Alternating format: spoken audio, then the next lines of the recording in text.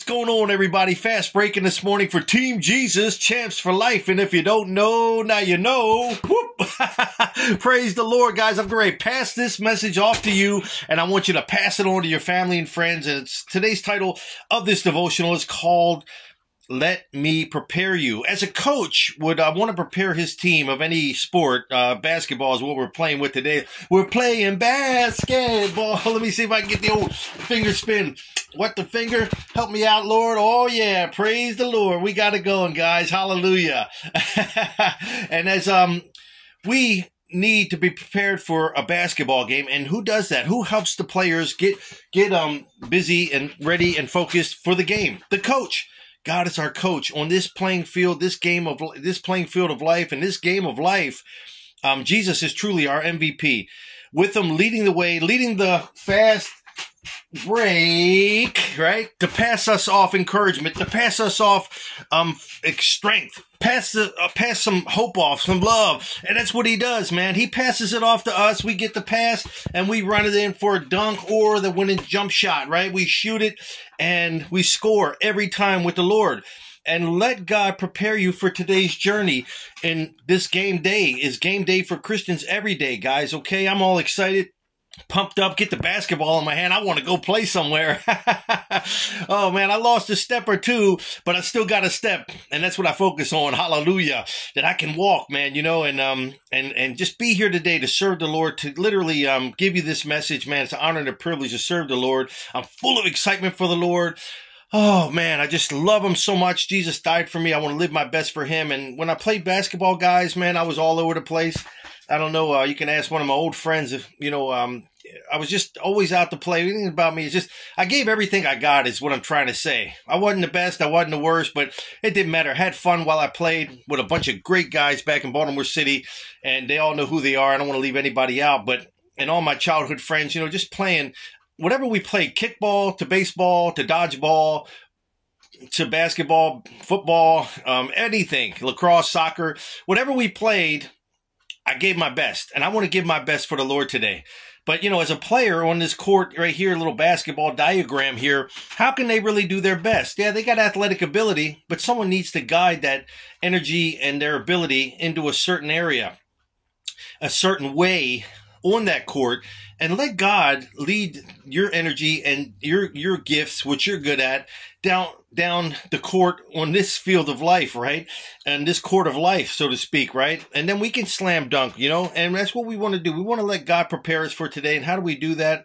Usually players get a game, a playbook, you know, or a strategy book, or, you know, for the next opponent, playbook, you know, and, you know, for the next game. Well, we already got that. They get that Monday morning, you know, after Sunday's game, they get into the locker room, they sit down with the chalkboard, etc. They draw some X's and O's, and we're going to run this play. Well, this is what our Bibles are, guys. This is our playbook for the next game, for this game of life that we're all living and playing in right now, guys, with Jesus leading the way, fast breaking, and he is our MVP, and we can't lose. There's not a game we can lose. There's not a battle we can lose today. Let me prepare you. If we're not in the presence of our coach as basketball players, then we're not going to be very good. Yeah, we're going to be able to jump and shoot when we want, but there's a lot of strategy to basketball, setting picks and running plays so your best shooter can take a good shot at a certain position on the court. God knows the exact strategy that we need to do today to beat the devil and Team Lucifer, which are losers anyway. But it's still, we have to play the game. Even though Jesus won the championship, so to speak, salvation, right? And conquered death. We still, and won the war, we still got battles to go. And, you know, he won the championship, but we still got games to play until the Lord retires us and takes us home. Hallelujah. All this sports analogy, I love it. Hallelujah. And, good sister Madison and her son, he's a big sports fan, and he loves, she said, when we do sports analogies here. So I like bringing the ball in. I love sports growing up, you know, and I take that same energy and focus and wanting to win on the court and on the field and on the baseball diamond to doing this for the Lord today, to win victory today for Team Jesus by, you know, again, really quickly, let me get this ball up here if I can. Whoop, whoop, whoop. All right, we got it. But to pass off some hope today, pass off some wisdom, some encouragement. encouragement, something. And that's what I'm doing right now. We're going to pass this off to you, and you're going to take it, and you're going to slam dunk it in Satan's face today, because not today, Satan, or any day. And again, there's not a battle we can lose. There's not a game we can lose. There's nothing that we can't do, because we can truly do all things through Christ, who gives us strength back there, hidden behind the I love you balloons. And I just want you to know, guys, that everything's going to be all right. But we need to stay focused on the coach and let Jesus lead the way. He's fast breaking, man. We follow him down the court, and we'll slam dunk on Satan each and every day. But without Jesus fast breaking, we're just like all sitting on the bench in defeat. And that's the way it goes, guys. All right, we're going to get into this now. It's really beautiful. Two scriptures today, coming out of the book of Exodus, chapter 33:14. And I'll get to that in a moment. But we're going to go ahead and start with this devotional. Out of the Jesus is calling. Jesus is calling. And I don't know what you're going through, but if you're sitting in darkness too long, that means you ain't calling on the Lord, because he would come in and on the scene and light it up for you. So if you're sitting in darkness right now, depression, anxiety, and fear, and hopelessness, you can't see hope, you can't see you can't see courage, you can't see strength, and you're feeling weak and hopeless and discouraged, it's because you're not calling on God. We need to let him prepare us for the day, and we will fast break down this field of life today and slam dunk on Satan and get the victory. And we might get some injuries during the game. You know, he's twisted ankle here or elbow there in a game on a basketball court. Well, as Christians, it's game day every day again. And we go through tough times. We get elbowed by the devil, some gossipers, some liars, some haters, demon-possessed people doing the devil's work. Or directly, spiritual attack, So we catch some elbows spiritually. We catch some twisted ankles spiritually, you know what I'm saying? So it's all about focusing on who? Our MVP, Jesus, and let him fast break and lead the way for us, okay? And Father Yahweh, God Almighty, he gave us this playbook right here, our Bibles. He created life. He knows all about life, and all the answers to your questions are found here and through prayer. Hallelujah. Let me prepare you for the day that stretches out before you. I know exactly what this day contains, whereas you have only a vague idea about it. It's like when I woke up, I'm like, what's going to happen today? But I'm at a point in my life that I don't care how the day turns out, man. Good, the bad, or the ugly. I'm praising him in the good. I'm praising him in the bad. It takes a minute to get there, but I get there because I know there's a purpose behind my pain. So, and I want to know what's ahead, but you know what? It's kind of cool waking up every day, turning the page with no writing on it, right? Because God, keeps us in the darkness, but then he's there to light it up, right? Because he's God, and he already been to the future and back, so he already knows what's going to happen. So I figure this way, even on a bad day, it's a good day, because God's trying to teach us to be more like Jesus. He's trying to toughen us up, strengthen us, just like a coach has you doing exercises and going through different things to make you what? A better player. God's trying to make us a better person, more like Jesus, more like him. Woo! Hallelujah. But if we could see into the future, it wouldn't be no fun, Some days you want to see there, like, hey, what's going to happen? My friend's sick, or, will I see my daughter again, or will this happen? But you know what? We trust in God. That's where faith comes in. We can't see, so we walk by faith, not by sight. Listen, let me prepare you again for this day that stretches out before you. I know exactly how this day and what it contains, whereas you only have a vague idea. We can only see as far as we can see, right? You would like to see a map showing all the twists and turns of this journey today. You'd feel more prepared if you could somehow visualize what is on the road ahead. Of course we would, right? However, this is a better way to prepare you for whatever you encounter today. Spend quality time with me, the one who knows what's ahead. We must stay in his presence, in his word. Praise the Lord, guys. I'm going to read this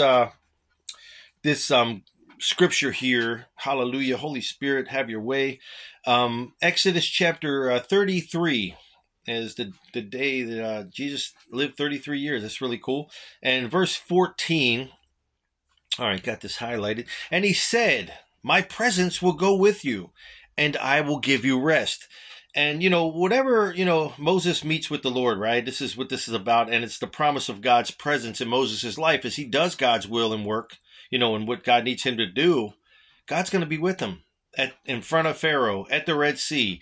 Later on, it's just an amazing. As God tells Moses this, he's speaking to us. You understand? Because God's the same yesterday, today, and forever. I got to say this all the time. This is part of, what the Lord gives me to speak. So God's presence literally means my face. My presence literally means in Hebrew, it says here in the study note for this particular verse, my face. This extraordinary promise of God's presence with his people was ultimately fulfilled through Jesus, right? Because in the book of Isaiah, it says, I can't tell you where, but go there. A Messiah will be born, and his name will be Emmanuel. Translated, God with us, right? God made man. So rest refers to the land of Canaan, and the conquest over the land could be enjoyed by the Israelites, because with God in our presence, we can find true rest in any land of the enemy, here, there, over here, wherever it feels so uncomfortable. With God, you're always going to feel rest, and we can always be assured that God, with him, we will never lose, and we will always have peace and comfort and joy, guys. And God's everywhere at one time, and he's with us wherever we go. And you just need to know that God loves us and he's with us. And if we're not in his presence, we can't be prepared. We can't rest. We don't have peace, because this world doesn't offer rest and peace. It offers sleepless nights and anxiety, right? That causes the sleepless nights, right? And there is no peace here. So we can only find peace, guys. If you're feeling anxiety-filled or in fear and hopeless, you can only find those good things from God. That's why the world's a mess. They're addicted to something or other because they want to get high or drunk to be in a fantasy world away from reality, which is rough right now. But if you stay sober and stay in reality, now you can chase your problems down and those horrible emotions we feel.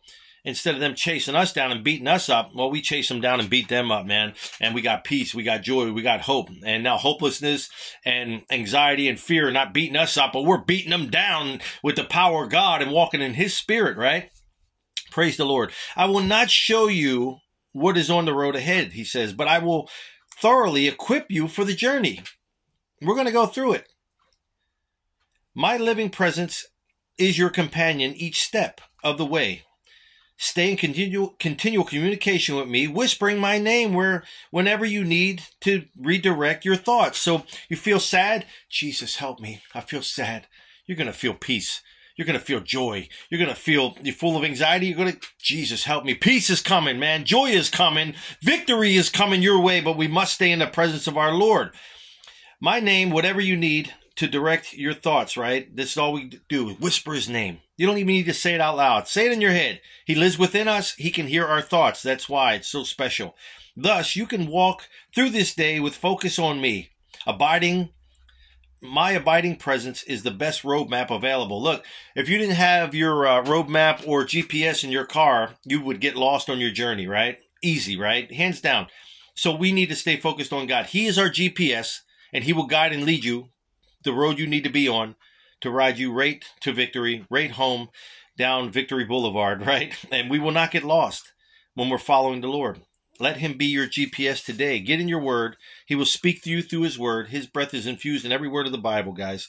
Praise the Lord. Now, John 15, verses 4 through 7. Abide in me, and I will, and I in you. Jesus is speaking, red letters, hallelujah. John 15, verses 4 through 7. As the branch cannot bear fruit of itself unless it abides in the vine, neither can you unless you abide in me. I am the vine. You are the branches, he says. Hallelujah. He abides in me. I abide in him. Bears much fruit. Strength, energy, all the fruits of the Spirit, right? Anything you need. When we're in God's presence, we got everything we need to get victory, to have joy and peace in our lives. Now it says, abides in me, and I in him. Bears much fruit. For without me, you can do nothing. Wow. Praise the Lord, guys. Look, without God, we can't do nothing. Without God, we'll get lost.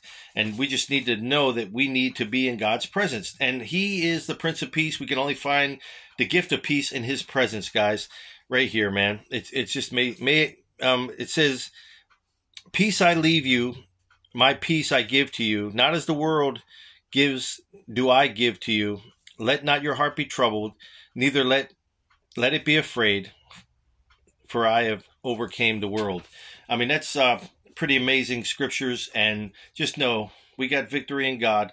We got victory wherever we go because he's everywhere at one time. Okay, guys, and just know that God, Jesus, has overcame the world. So in peace, you feel just hopeless and discouraged, just know that God is with you and he's overcome what you're already going through. But we can't overcome those things overcoming us unless we're connected to him, because he is the one who's defeated Satan. We haven't. So we need him to come into that moment to overcome what we're going through, to get the victory. There's not a battle we can lose if we call on God to come fight for us. Peace be with you. I love you. And I hope you all have a very, very blessed day, guys. I hope you enjoyed this. And remember, let God prepare you. And how do we do that? Let him get up early, get in your word, get prayed up, and get on the road. And click that GPS on. And God will lead you to the destination you need to be at today. At the right time and the right place, you will get victory when you get there. Peace be with you. I love you. Talk to you soon. Hallelujah.